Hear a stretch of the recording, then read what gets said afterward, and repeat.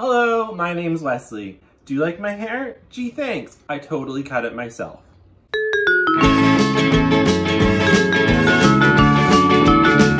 So I'd like to begin for thanking everyone for coming back to watch yet another one of my videos, and an even bigger thank you to all 30 people who have subscribed to my channel. You are the angels in my life and the sparkle in my eye.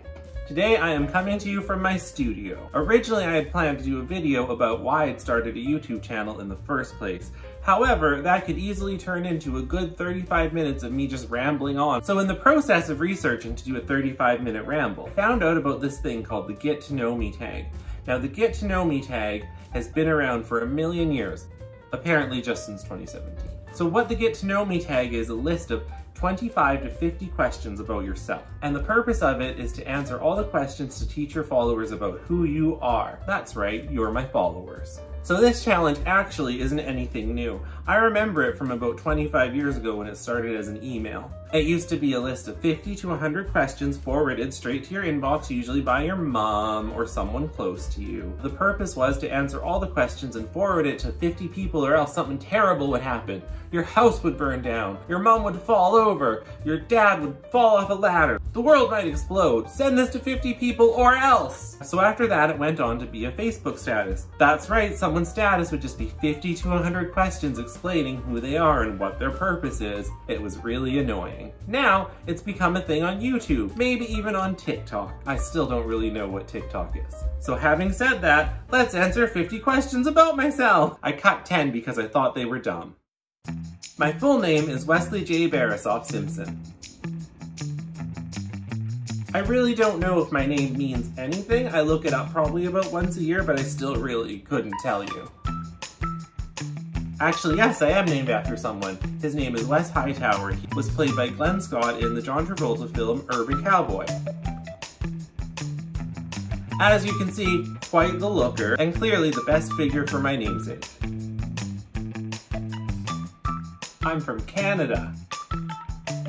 I was born in Revelstoke, British Columbia, and that's also where I grew up. I would say my best characteristics are my effervescent personality and my warm, bubbly enthusiasm.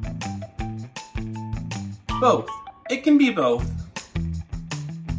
So first of all, gender is just a social construct, and maybe some of us need to be a bit more open to thinking outside of that box.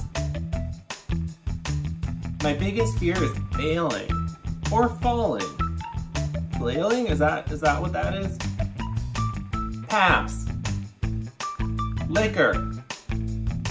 I don't exactly remember the exact phrasing of it, but I think it's by Picasso. And it essentially is that destruction is the first true act of creation. You have to cut up your fabric before you can make anything out of it. Whoa, that's pretty deep. It's called I Love the Nightlife by Alicia Bridges. So I had to look up what RN means. Thought it was registered nurse. Any of the Disney parks, even Epcot. Why's everyone got the hate on for Epcot? Math or PE? Really any class where the teacher's solution was to give me a stern talking to about how I need to be good at this to excel in life. Any class where the teacher didn't give me a stern talking to about why I needed to excel at this to be good at life. To a hotel, because I'm tired of them staying at my house. Birds. Stop searching for the wizard, that's for sure. My weakness is my strength. We had a friend and we went to a lot of like fetish, kink parties. She says just for the dancing, but we wore a lot of weird costumes. They know who they are.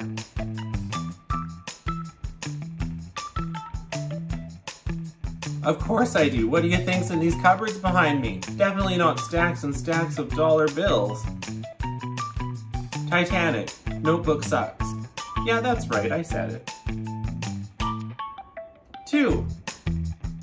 Well, normally I'd pick up my phone and tell you my last text, but unfortunately my phone is my camera.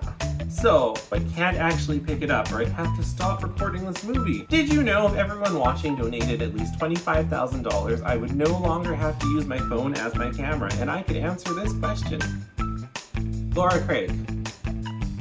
So one time I was in a Zellers, and if you don't know what Zellers is, feel free to just go online and Google that up and it'll tell you exactly what Zellers was.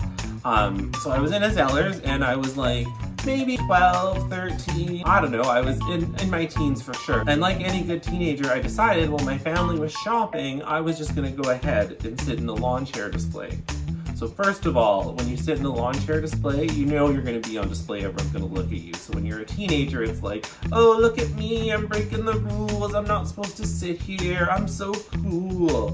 Which, yeah, still kind of true, I am so cool.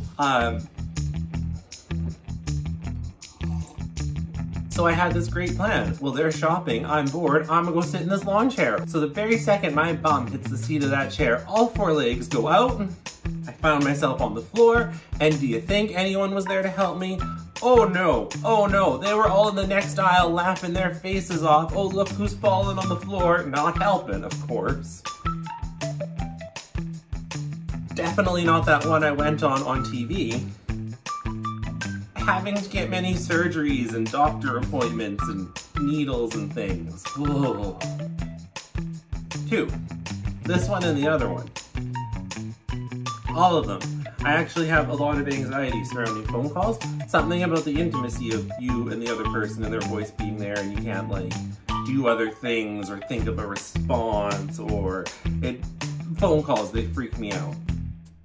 And if it's important, they can leave a voicemail and I can just call them back when I'm good and ready. And if they don't leave a voicemail, I just assume it was a wrong number or a scam. Well, I really want to say I'd go somewhere fancy, you know, like Balenciaga, Gucci, Prada. I'll have one of those furs, give me those sunglasses, oh, those shoes are great, excellent, I'll take 2. I don't even have to try it on, ha ha ha ha. But really, I probably would spend the money at Home Depot. I really want a new dishwasher, or dryer. Well, I've already done it once, so probably not again. Top visual artist, Revelstoke Secondary School, 2003. Maria Bamford, Amy Sedaris, Fred Rogers, and of course Oprah. The Notebook. We went to the early bird buffet at the casino. It was great because no one else was there to breathe all over everything before I ate it. An adult film. No, it was actually the title card for this movie. Wow, wasn't that fun? As always, feel free to like and comment and let me know if there's anything you'd like me to elaborate on, you have any questions, or you just want to tell me how great I am. Just do that, that's my favorite. Just tell me how great I am. So thank you everyone once again for watching my videos. I really hope that you're gonna like, subscribe, and comment because that's very important to me. So until next time, keep fit and have fun. Bye!